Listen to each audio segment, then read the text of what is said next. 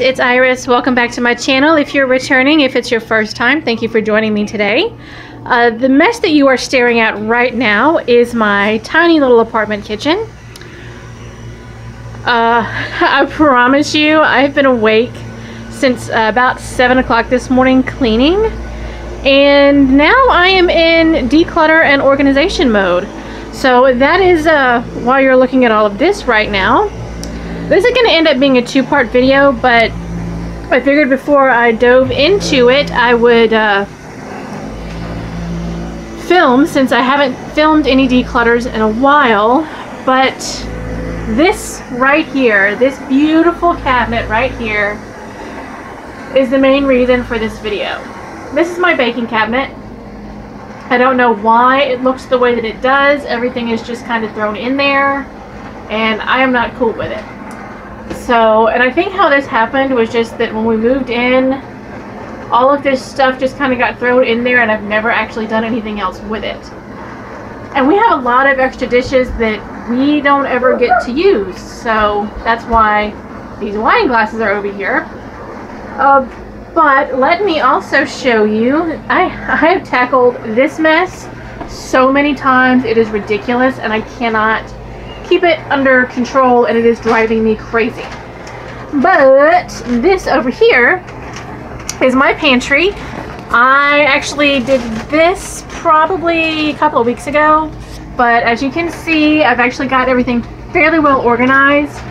I've got some containers that I got at Dollar Tree and some little chalkboard stickers that I stuck on them. There's some other, behind those umpteen billion jars, 4 jars of peanut butter is some sugar and some other stuff that are in containers as well. But this top shelf is baking, which makes no sense for me to have a baking shelf here, and sorry if you're seasick, and a baking cabinet over here. So these two actually really need to get merged together.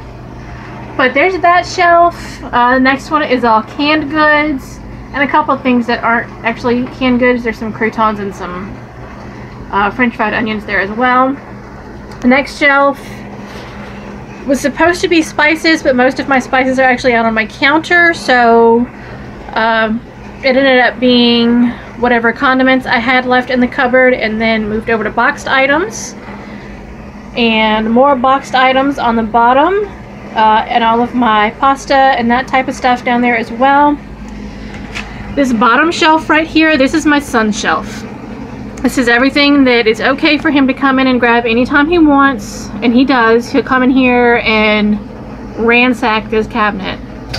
And then this bottom shelf here, besides the bag of cereal that's down here, this is our hurricane provisions. I think I've told you guys before that we live in Biloxi, Mississippi, so we're on the Mississippi Gulf Coast, and it is hurricane season right now.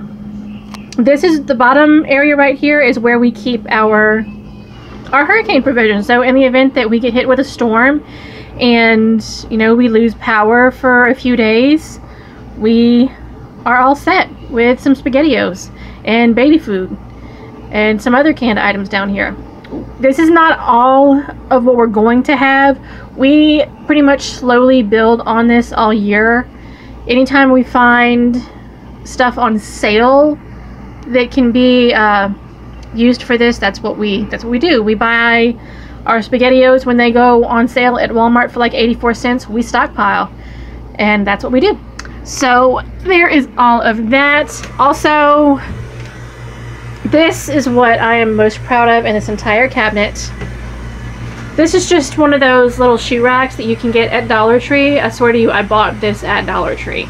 But this has all of like my little packs of like baking stuff, grits and oatmeal packets, and then all of my gravy packs and seasonings are down here as well. So there's all of that. This is going to end up being a two-part video. I don't know why I'm showing you this over here, but yeah.